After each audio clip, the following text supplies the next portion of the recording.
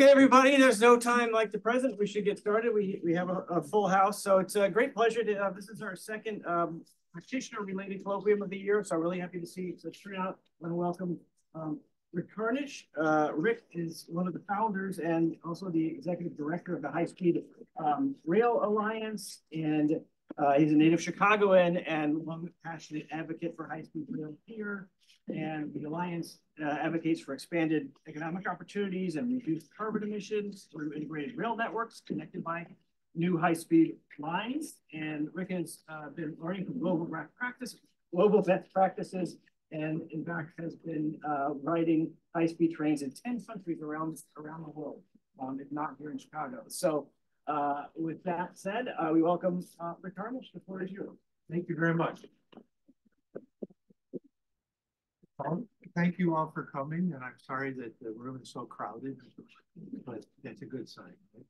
So again, I'm the executive director of the High Speed Rail Alliance, and we started in the long ago times with a simple idea. We were founded in 1993, and Madrid and Seville are about the same distance as Chicago and St. Louis. Paris and Lyon are about the same distance as Chicago and St. Louis. In 1993, both of them were 2 hours and 20, I'm wrong. Madrid to Seville was 2 hours and 20 minutes, Paris to Lyon was 2 hours. So our goal, our founding goal is Chicago to St. Louis in 2 hours and 20 minutes. Now, if we were to build this Chinese style, you could probably get that down to 9 minutes. If you were to go with current European practice, you're down under 2. But I'll be happy if we can get to 2 hours and 20 minutes. Today, it's 5.5 hours if the train moves, which is interesting because before high-speed rail started, it was 5.5 hours between Madrid and Seville, and you could pretty much count on the train being late. So just opening that high-speed line created a huge change in the way people thought about trains, the funding that went into trains, and the culture of actually running these trains. So we're very social people. We're all here together because things work better when you're there in person. We can do a lot on Zoom, but you can't do it all. And so, we've also become very spread out as a country with people going to school over here, and they've got to get a job over here, and maybe somebody loses their job and they can get another job in a place 90 minutes away or a couple of miles away. I'm having a hard time describing. The example that I have is I met a woman in Fort Wayne who had lost her job. So every day she drove into Chicago, back to Fort Wayne, Indiana, because that was the only job she could get. She didn't want her children to move. She couldn't afford to move. So if we had high-speed rail, which we should have to Fort Wayne, that would have solved that problem for her. And the other good thing is you can actually talk to each other face-to-face while you're on the train. So trains frequently have tables. You don't have to sit at a table. You can sit at a table. There's no seatbelts because unlike cars and planes, they don't crash very often. And when they do, the dynamics are such that the people inside are protected even though there aren't seatbelts. So that means you can get up and go to the restroom whenever you want, which at my age is a primary issue probably. And then the last is no putting your laptop away when you get on the train. You sit down, you start your laptop, you run the whole way through. So it's a very different experience, and you can drop down into the middle of a city or even a town because trains can get into the middle of town where planes can't, and buses can't either. So I got involved in this, again, long ago. In the late 60s, I loved going to downtown Cleveland with my family, my parents. The train stopped running in 1971 to Cleveland. I was very upset about that. I was very upset about this beautiful train station that now is empty. And very shortly after that, Cleveland started to decline very, very rapidly. Now, there's a lot of complex factors involved in why Cleveland declined, and some of our other cities declined. One of them was we decided that everybody should be able to drive and park, right? And once you've done that, you destroy the ability to walk. And so, but if you go back to places that didn't do that or realized that was a mistake and undid it, and they have trains, you have very walkable, nice communities that are less expensive to operate than our cities are. So one of the reasons we've got severe challenges with civic finance is we've got too much road to maintain. We've got too much pipe in the ground to supply water. We've got too much electricity in the ground. The post office is more expensive to run because everything's so spread out. So trains can be a catalyst for bringing us all back together and making cities work much better together. And this is a small town. It's Lemberg, Germany. The high-speed train doesn't actually stop in the middle of town, but this is walking distance from the convention station. We created a myth in 1956. We created a myth that gas taxes and other kinds of taxes like that would pay for our highways. Now, what we did was, if you were a federally subsidized highway, the federal portion of that would be paid for with those taxes. But the local roads weren't. The parking lot that then you subsidize because you are paying higher prices for your goods, because that store has to pay for the parking lot, et cetera, that all rolled up into this machine where we just kept building more and more highways. Somehow we decided that our prosperity and highways were totally related. And if we wanted to be prosperous, we would tear down more buildings and we would build more highways. Or we destroy more farmland and we build more highways. So we got to the point that this is the federally subsidized highway network. So just get out of your head, which maybe you don't, but folks my age believe that highways pay for themselves, the gas taxes is completely. And so a recent attempt to figure this out is here. There was actually a federal agency that studied this in the 90s, and they demonstrated conclusively how much the subsidies were going into road construction, et cetera. And Newt Gingrich put them out of business shortly after they published that report. So that just goes to show. But here's a nonprofit that did the same work, and California gets close. Washington, Montana, Indiana, and Tennessee get close to their state programs being funded with gas taxes, but no other state does. So it is appropriate for federal government and state governments and local governments to invest in railroad infrastructure. I would prefer that we subsidize this less so that their trains make sense on their own more, but that's where we are. So to make this work, there's a number of factors that you have to get to. One is trains work on volume. So you have buses feeding into the trains. You need speed. Speed is relative to what your market is. So on this line up to downtown, if you're headed downtown, Metro Electric's fine in terms of speed, right? Reliability, it's very reliable. It's very safe. There could be some safety work done on terms of waiting at the train station and walking to the train station, but it's safe. Metro Electric falls down and it's not frequent. There should be a train every 15 minutes. We've advocated for that for about a decade. We were making progress on it and then COVID hit. But frequency is really critical because you have to be able as a passenger to go, I know that I can count on the train being there. And we're missing that. And then the last piece is the cost of the ticket that's not on here. And again, Metro Electric doesn't hit that. It should be the same price as taking the bus to Compton. If we could do that, then a lot more people would take that train. So you'd have much better access to downtown. If you could connect it to the airport, if you'll even further, and we'll talk about that in a minute. But these are the things you have to do, and they all mean investing in track, better trains, electrification, and better stations. Now, we have a problem in the way we do design work in this country. We decided that trains work between big cities within, you'll hear this a lot, high-speed rail works within big cities between 100 and 300 or 400 or 500, depending upon how optimistic that person is. Because you're in that range, that's where high-speed rail works. That falls down, or where that was founded from was, it used to be you had to allow an hour to get to the airport, an hour in the air, and an hour to get from the airport. That's 3 hours. Today, a high-speed train can cover downtown to downtown in 500 miles in 3 hours. So that's where that comes into, right? But now it takes 2 hours that you've got to allow for 1 hour at the airport, an hour to get to the airport if you're lucky. You've got all kinds of other things. Air flights are getting longer instead of shorter. The problem with thinking about this way is, let's look at just Chicago and Indianapolis.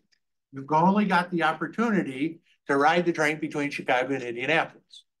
If you had a couple of stops in here, then that makes this network diagram get too complex.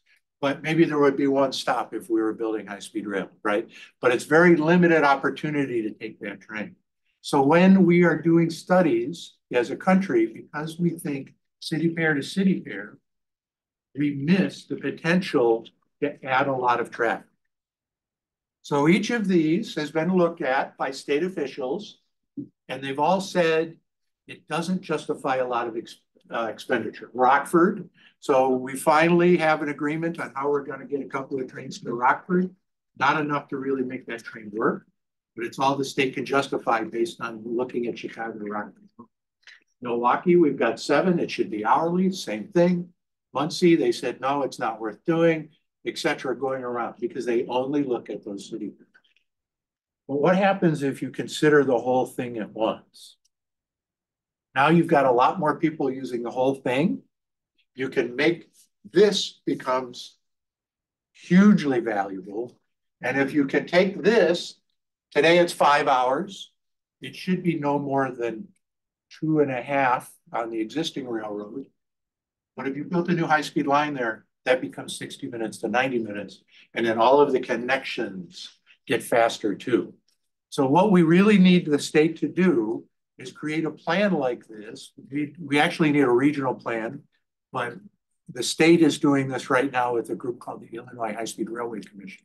And I'm a commissioner trying to get them to think this big on that commission. So that's step number 1. In this network, we've got different types of track. So shared use is probably going to be about 80% of it. That's what you're used to on, if you take a metro line that's not the Metro Electric, you're sharing it with freight trains.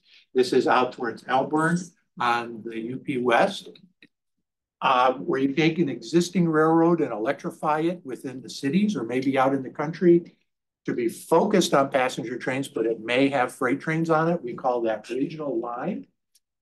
And then high-speed lines where you build completely new.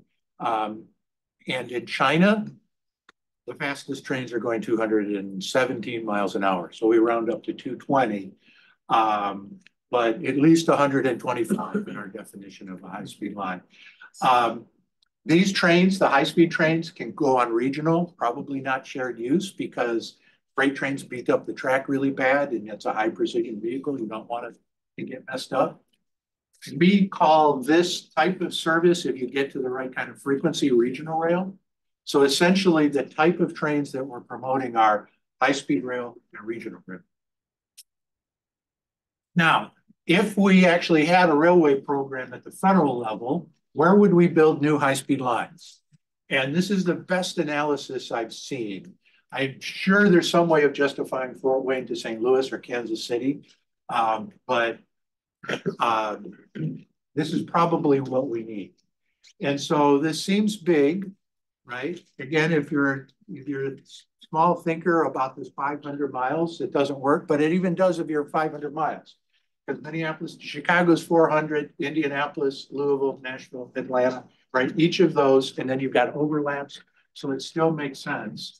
But if you did high-speed rail from Chicago to Atlanta, you could probably get that down to 4 or 5 hours, and you're beating the plane for downtown to downtown.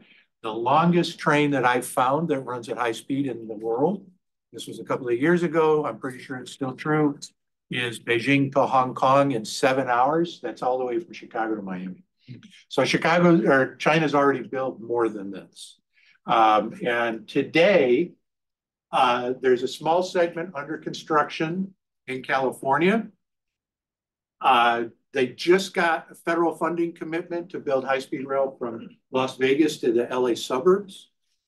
So they're putting together their final financing. They hope to get that under construction in the spring.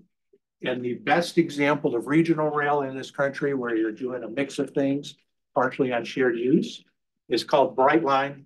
It's from Orlando down to Miami. And then we've invested most of our money in this country in Washington to Boston, which the Acela train is the fastest train there, fastest train in the country right now, top speed of 150. We would call that regional rail, not high speed. So who's done what we want done before? And, you hear a lot about California high-speed rail, and it's really easy for the opponents to find the mistakes. There's always mistakes, right? We don't know what the cost overruns were at the last round of O'Hare expansion. That project's still not done, even though it's late. And we're starting the next round of O'Hare expansion, and they've probably lied to us again about how much that's going to cost, right? But on California high-speed rail, it's easy to pick out those mistakes and just hammer home on those. But they're actually under construction. And there's so much more about the California program than just high-speed rail. So in 1990, the voters agreed to a big tax increase in order to pay for upgrading their Amtrak service, building new commuter lines, and building new light rail lines. That was in 1990. So they've got a 30-year head start on us here in Illinois. But this is my son and I getting on a train in Oceanside, which is one of the busiest Amtrak corridors in the country because of the investments that California has made. So this is their existing rail network. You've got the blue lines, our shared use lines. Yes, I'm trying to remember my color schemes. The orange thing is the once-a-day Amtrak trains that go overnight. And then those yellow lines are buses. So this network all works together. You have one ticket, you can take a bus.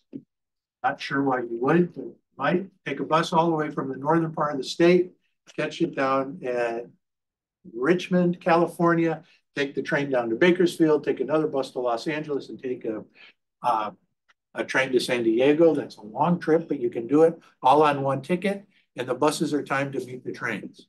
And they're incredibly frequent compared to what we're used to out here. So they've already got a statewide network. And they are working towards, on these lines, like on the LA one where it's really dense and getting to every hour. This is in the Central Valley today.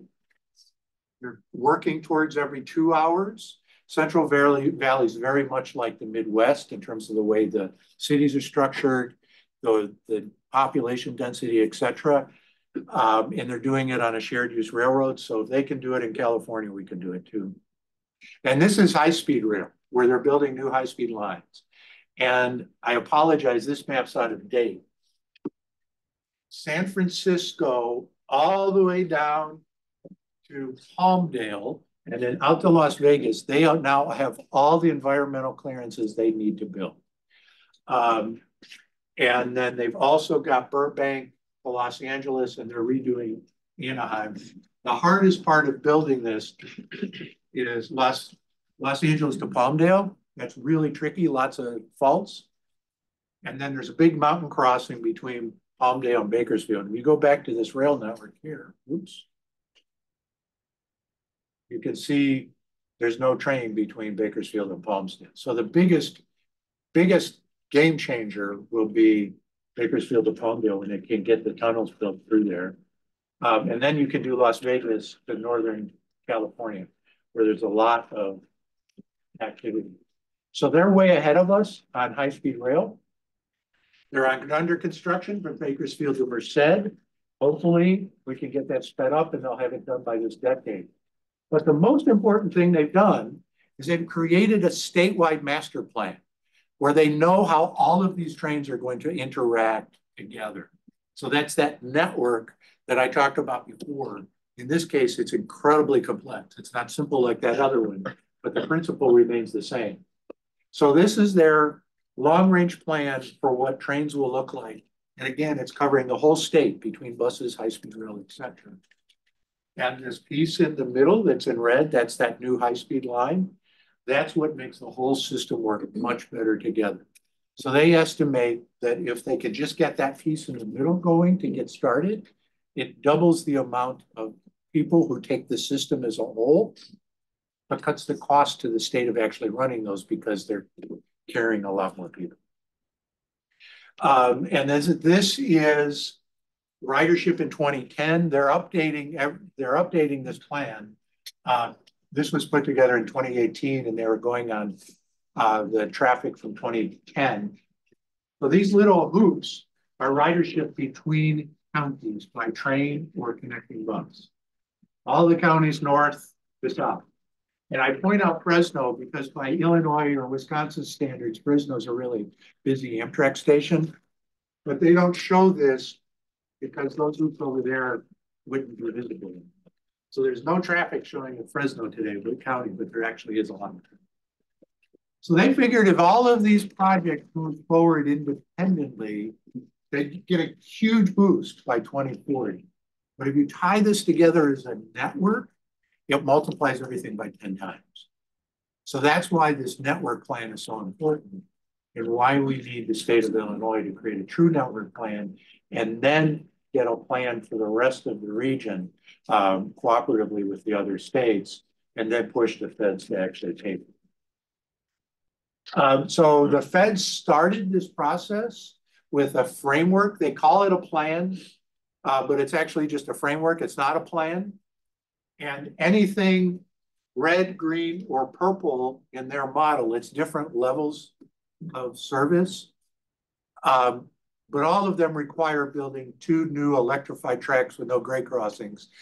So I don't know why they just didn't make all of those colors high-speed rail. I argued with them about that, but they didn't.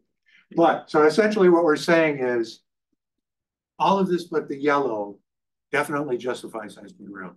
And study after study has shown this. We just don't have the institutional structure to do it right. But if we can get Illinois to do it and become the leader, we can make that happen.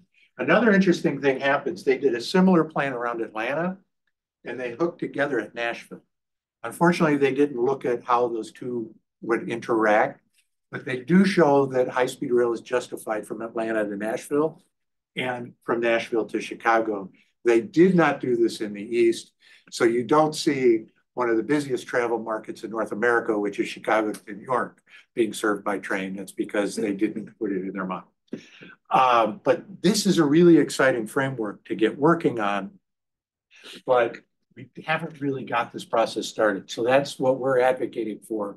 And we need a lot more people advocating for us to make this actually happen. So this is our vision for what an integrated network might look like in Illinois. And I personally, so these colors are, you have to think about Metra as part of the system.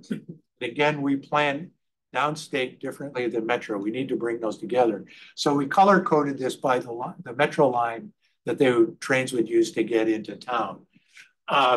If I were in charge, the high-speed line would go on this dotted line here, and then from Champaign up, and some of the trains would stop right out there. And you can do St. Louis to Chicago in under 2 hours, and University of Illinois to University of Chicago in about 45 minutes to an hour. So that really ties the whole system together. So this is what we're working towards. Part of the challenge is, what do you do about coming into town? So at the beginning, I talked about, imagine if you could go out here to 57th Street and take a train to O'Hare, how much that would change everything, not just because you could travel, because now you can access the suburbs, et cetera. But how do you get through town with electrified tracks? We came up with a proposal called Crossrail that we're trying to persuade the state to adopt. And that's that purple line going from Kensington or Pullman up to just past O'Hare. And then those green lines are lines that we could turn into regional lines that are focused on passenger trains with electrification on. Again, we're trying to persuade the state to do this. It's a great idea. The state and Amtrak and Metro are working, like if we're talking up here, they're working down here on the same principles. If we can get a lot of people activated, maybe we can move them up. So that's the idea in Chicago. So in Illinois, this is the new federal process that was created with the last transportation reauthorization. So it used to be, there was a highway fund, and the highway fund was spent on highways. And then over they about twice a decade, that program changes. And each time you get a little bit more into the highway. So there was no federal program at all for passenger trains, except for a little bit for Amtrak. But now they've created one for how you go through the design process. And unfortunately, in Illinois, we're here. We're here on a couple of projects, but because we didn't do this work right, one of them is Union Station. They're doing project planning on Union Station, but they're not doing it big enough because we don't have a big enough system. But we are making progress down here.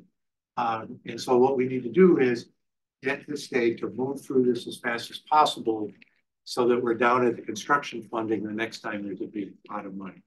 Last time there was a big pot of money was in the Obama years. We had some dark years in between.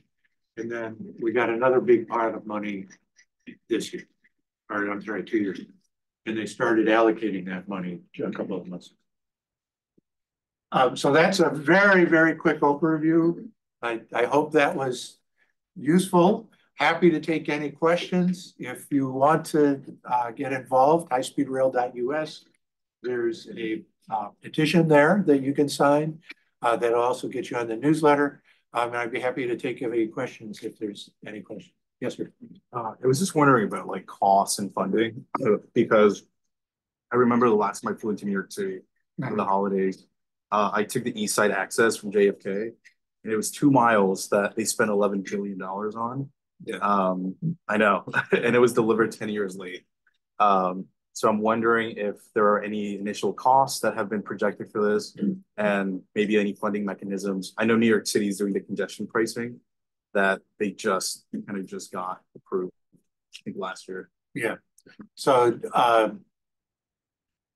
you went, just to be clear, you went JFK to the new tunnels underneath Grand Central Station. And you made the connection at Jamaica. I did. Okay. So the reason I bring that up is this problem with the system at the back. So because airport money is airport money, you can't run a train that has multiple uses into an airport. So what did they do? They built a totally non-compatible system with the Long Island Railroad to connect JFK to Jamaica Station, instead of figuring out how to either get the New York subway or Long Island Railroad into JFK. So that's mistake number one. You got an expensive project there. And they used the new technology instead of using proving technology. So there's step number one. Step number two, Grand Central Station has 2 levels. And it's controlled by Metro North. Long Island Railroad is controlled by Long Island Railroad. Even though they both report to the MTA, they don't get along. So you got this massive station with 2 levels, the lower levels not being well used, but they don't get along. So Metro North forces Long Island to do the 3rd level in a deep tunnel underneath Grand Central Station. Again, an incredibly expensive project.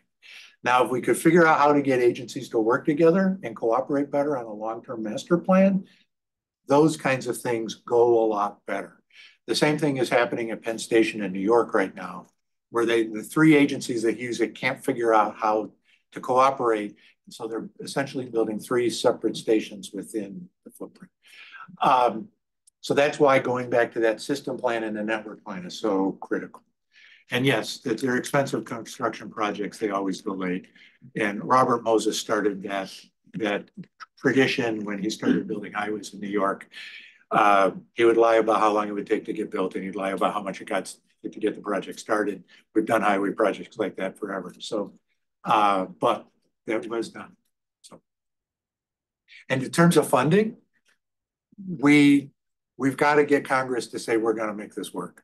Right now, we're putting billions and billions and billions of general revenue into the highway program. We got to start thinking more about putting it. Yeah. Just a question, and you probably hear this a lot, which is, how much does this sort of plan still make sense in post-pandemic world of increasing the amounts of working from home? So like you mentioned Metro as being part of this, just an example. Like last spring, we had a talk by someone from Metro who, at least at that point, their ridership was still down 40% lower, to pre-pandemic levels, and they're struggling just to, stay afloat. Is most of the traffic on high-speed rail that you imagine commuting work-related? And if so, is it still viable in a world if we're going to continue with rates of working from home that we have now? Is it still economically viable to have these kind of commuting rates of rails? Yes. So we build a highway, and we say a lot of people are going to use this highway, right? In this country, rail projects have always been very focused on taking people from a suburban parking lot to a downtown for a day's worth of work. And so Metro is still focused on that. But there's a tremendous amount of traffic that Metro could carry if the trains were frequent enough, if the price was right, and if they went through downtown instead of stopping at downtown. So that's the discussion about converting Metro to regional rail so that you can take the train throughout the day, not just in peaks, so that you can use it for multiple purposes. So you can use one ticket to get from the center. On high-speed rail, again, it's lots of different trip types at all times of the day. So you have to design it. And, I was in Germany fall of 22, and the trains were all running late in Germany, which goes against their reputation because the trains were overfilled. And they have a thing where you could just get on a train, and they're having a lot of problems with getting all the people onto and off the train because so many people wanted to ride the trains. I was in Tokyo, November of 22, and boy, there were a lot of people riding those trains. The problem is we haven't designed a train network that people want to do. So that's what we need to do. So your argument about the Metro's issues is they just aren't running frequent enough trains? At the wrong price structure, yeah. To the wrong locations also, it sounds like. And partly to the wrong location. Yeah. So here's one particular example. I live next to the Ravenswood Metro stop. My son, this was years ago, but my son every Saturday did oboe in an orchestra by what used to be called Fort Sheridan, which is a Metro stop on the same line. But because the train only runs 2 hours, we drove every Saturday. But if the train had even just run every hour, it was actually time. It would have been time so we could have taken the train. It was every 15 minutes, a no-brainer, right? Same thing out here on the Metro Electric. There is so much traffic happening between here and downtown and O'Hare that Metro should be much busier. It's just the train doesn't come very often, and you have to pay twice. Yes, I'm arguing that the problem is the services. Just okay. Chat. Jerry Lowry is asking, is it wise for high-speed rail to rely on the ups and downs of metropolitans, including public funding? It seems that Brightline in Florida managed to flourish despite those dark years, possibly due to being largely privately funded. So there's certainly going to be a mix. Sorry, could you just repeat the question? I'm sorry. Okay. I'm sorry. So Jerry Lowry asked, is it wise for high-speed rail to rely on the ups and downs of national politics, including public funding? It seems that Brightline in Florida managed to flourish despite those dark years, possibly due to being largely privately funded. So it's really hard to compete with the federal government. And then you've got a really easy solution that appears to be cheap as your competitor. It's hard to imagine a business wanting to compete with that. And that's the reason why we've got too many trucks on the road because the railroads don't want to build the infrastructure needed to really be competitive. And we've got too many cars on the road for the same reason. So if we're going to have a good train network, we either have to stop subsidizing highways or subsidize railroads or some combination of both. There is a role for people like Brightline to play in doing this. And certainly Brightline West. There was a casino owner that looked forward towards the future of his business and said, I better figure out how to get high-speed rail to LA. So he invested his own money to design the line from from LA suburbs to Las Vegas. And then, now that wouldn't have happened if he hadn't have done it. And then he had some problems getting through some regulatory issues, kind of had spent enough on it. Brightline West had experience. The FRA wanted an experienced railroad to take on that project. So Brightline West bought that project from him. They've done the development. So having a private company in that has moved it forward much more quickly, but they can't do it without a small piece compared to the size of the project, a chunk of federal funds to make it happen. So we have to have federal funds. Just maybe take one more from the chat and then from the audience. What makes, so Mitchell Bobbin is asking, what makes a network plan good to get the kind of spillover effect that is expected from California's plan? So what makes the network plan good? So there's a spillover effect? To get the kind of spillover effect that is expected from California's plan. I think what that means is if you go back to that train schedule that I showed in the Central Valley where the train runs every 2 hours, so then that's the spine. And if you do high-speed rail, that probably happens every 15 minutes or every half hour. That's the spine, and it shows up at that station at the same time every increment. Then you've got the buses feeding in or the conventional trains feeding in, and they're all scheduled to arrive. The bus would come in before the high-speed train does and leave after the high-speed train does, so that the whole system works better together.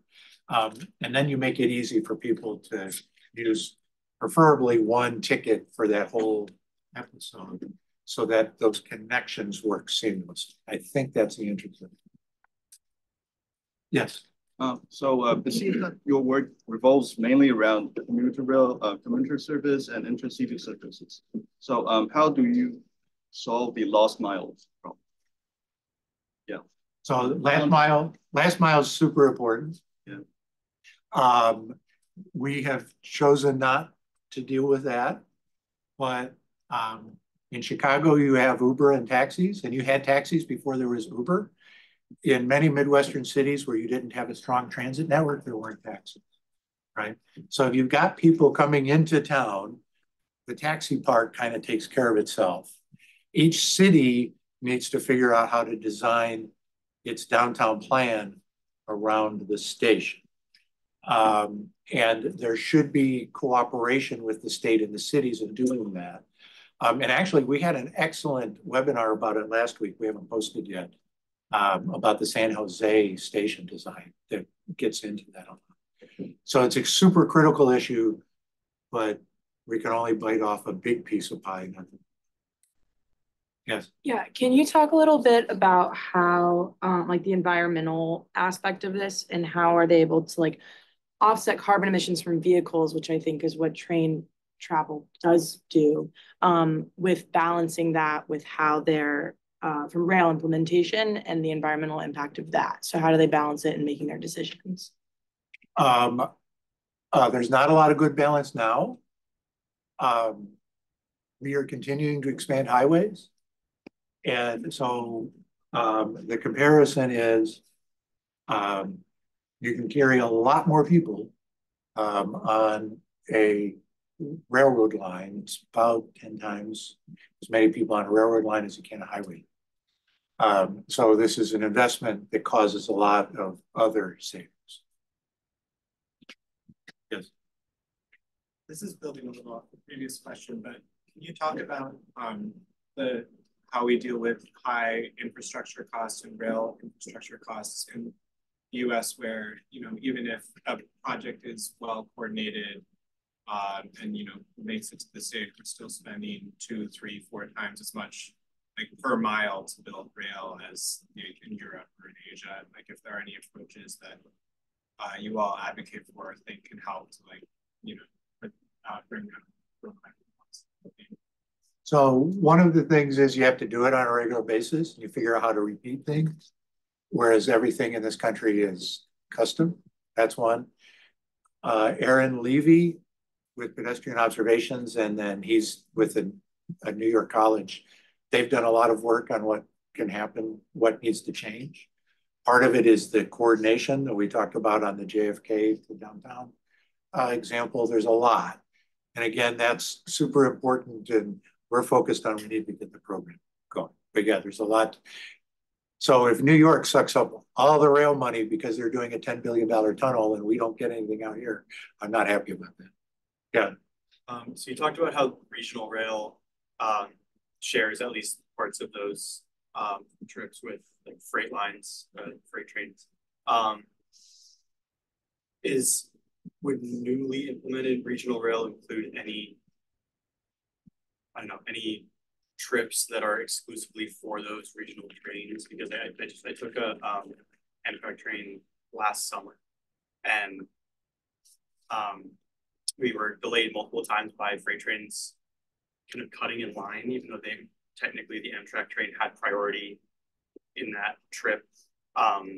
And I don't know if this is true or not, maybe you can speak to this, but apparently it was because the fines for cutting that priority for going ahead of the Amtrak trains for those freight companies was cheaper than the cost of those of just waiting for the Amtrak train to go through. So is there any way to kind of implement regional rail in a way that would allow those trips to actually run without delay and prevent freight trains from kind of just like cutting in front? Right. So most of Metra's lines are on shared use lines. Just spaced out, the Elburn line, UP West, and the Aurora line, BNSF, are incredibly busy with freight trains. Yeah, the Metro trains pretty much run on time.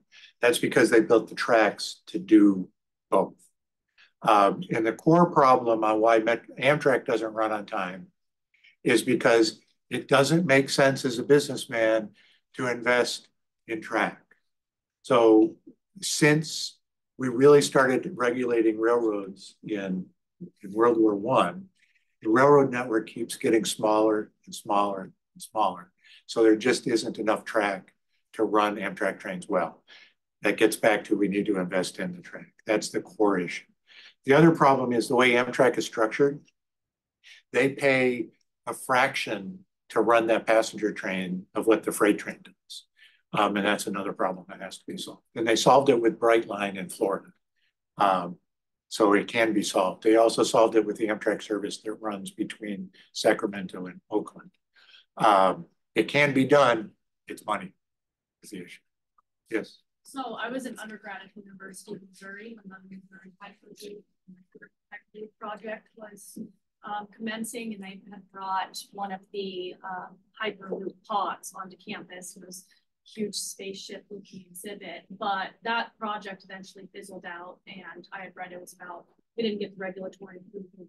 So how do you foresee, once you have the funding, what are the biggest regulatory hurdles you see, especially with rails that would be going through multiple states? Obviously, California and Florida, they're working in the state, but are there barriers to having a rail from Illinois, Indiana, Minnesota, Missouri? Do you have to deal with, obviously there's federal regulations, state regulations. How do you balance all of that? And would you say that's, besides funding, that's the biggest hurdle that these high-speed rails face?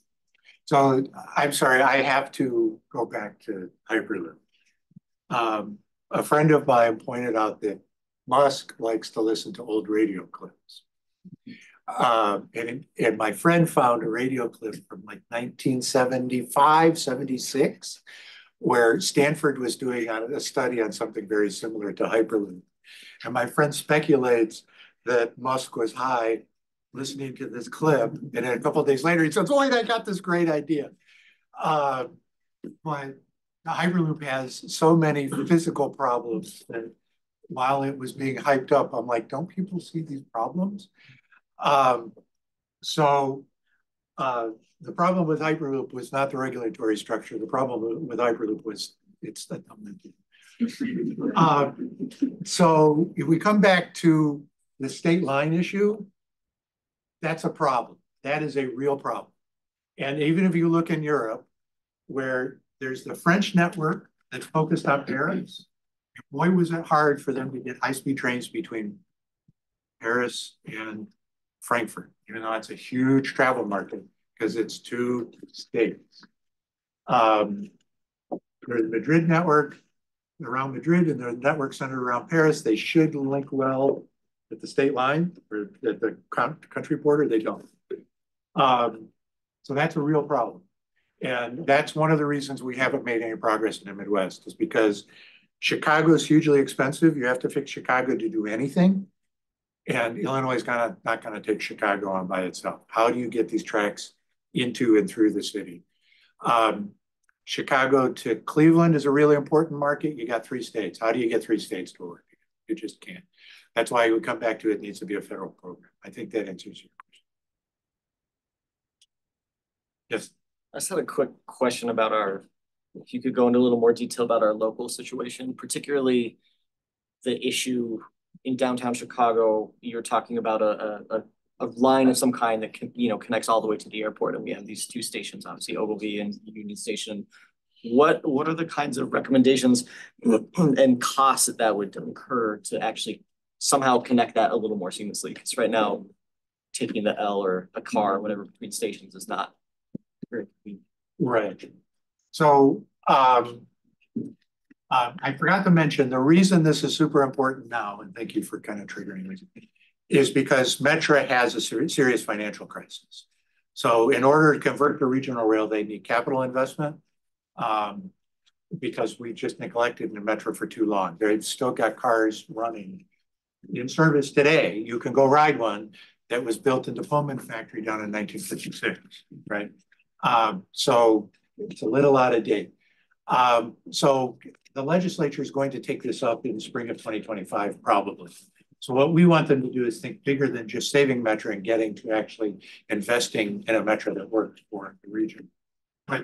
So we've got the electric line, because we're here, let's use that specific example. That comes up to the lake, right? And it's on the lakefront.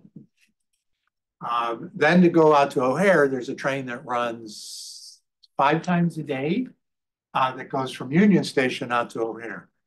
That's a really important market, south side of the city, O'Hare, very important. And it's not just important because you're going to O'Hare, as I mentioned. There's the expressway corridor where a lot of jobs are. If you could get quickly from here to there and then take a bus out there, that's very different than a lot of Southsiders today who are taking bus, red line, blue line, bus, right? But what do you do about this? So Metro Electric's great. It's got no freight trains on it. It's electrified. It's a 4-track railroad. That's beautiful.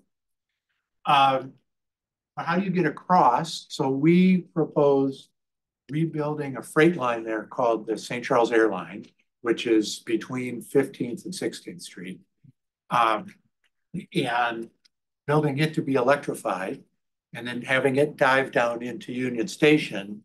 And then there's enough room to build 2 electrified tracks on one side and keep the freight and diesel Metra tracks on the other side, all the way out to the airport.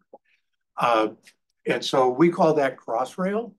And that's the truly transformative way you start to deal with this stuff.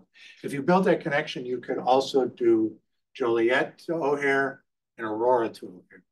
And I'm missing one, right? Joliet, Aurora, University Park, and South Bend and Michigan City. And if you created a transfer station, maybe just right out here where everything stopped, then you can do a lot of really exciting things. So does that answer your question? And I'm curious if there are any cost estimates of how much that would be. Lots. So remember, they told us it was going to be $6 billion to do the runway project at O'Hare. We know that's not true. But that's what they told us it was going to cost. Again, that's still not done. They did the highway work to support that. That was not in that. And now we're on the next, I forgot what they're talking about for the terminal upgrade, $12 billion, right? So if this is 2 or 3 to support that investment that I have as a taxpayer, I'm backstopping the loans on O'Hare. That better be successful. $2 or $3 billion to do this seems like a good, yeah. So everyone talks about cost. But my question is to offset those arguments. Sorry, how well and is there a way to like project what the economic returns on that will be, on what the spillover effects of that type of mobility could be? Yes, there is a way. We did an initial study in 12 that looked at that big Midwest network, making a rough estimate. It's pretty significant. U of I did a study on just Chicago, Indianapolis, St. Louis alone. And then the Illinois High-Speed Railway Commission is going to do it again for a network. So it is possible. Again, it's money to do the work. Absolutely. Can you tell us the rough answer to these various studies? Oh, because I'm horrible with these kinds of numbers. If you go to our website, and I think if you put 220 Midwest, search that, you should get a page that has a link to the studies. If not, go to Midwest region page, and then in the upper right-hand corner, there's a link to the studies. So I'm sorry, I don't have. Do you mind? Oh yeah. One more? Or you? Just there's a couple of okay. Just take one here and then you may take his. Okay. So this is from Ozga Hamet.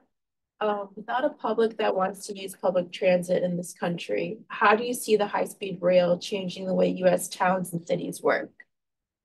So I do think there is a public that wants to take transit. It's just the transit's not there. And if it was there, there would be more people who wanted to ride it. So we have to, at the same time, together, and maybe they don't go at the same rate, but we need to change the way our cities are designed to get rid of all the excess parking and make it walkable again. That's one piece.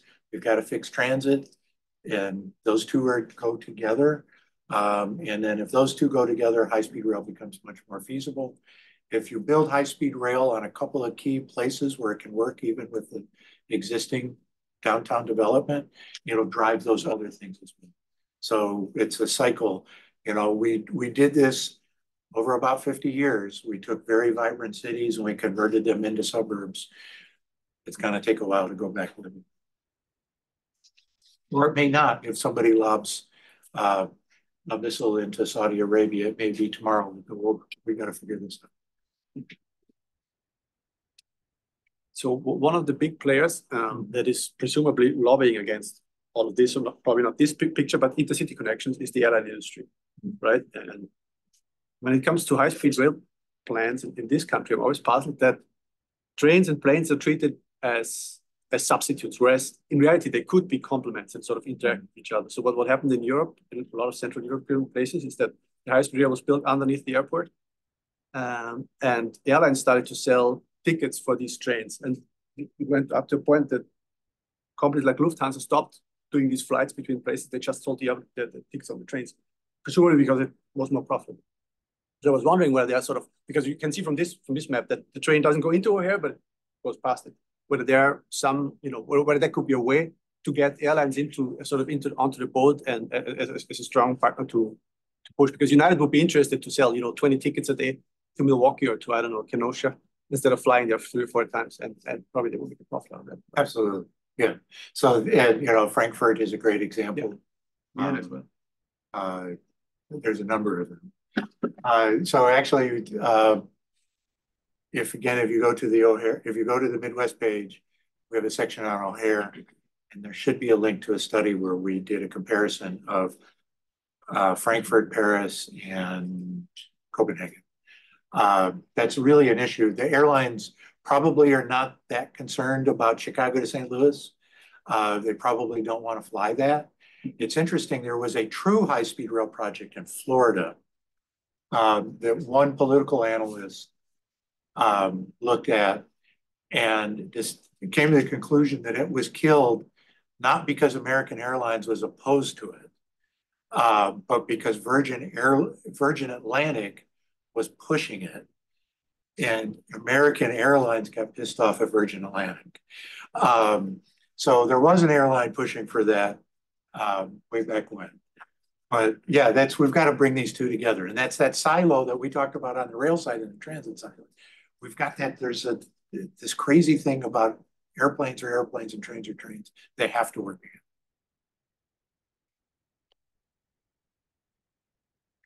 There's some more questions on the chat. This is from Jordan Sosa. Do you have any good figures for comparing costs of trains versus costs of highways when it comes to dollars per passenger mile? I had rough calculations myself and found that trains are cheaper with this metric, but I can't find this analysis online. I'm sorry, when you ask data, I keep calling us a faith-based nonprofit because I don't have good data, right?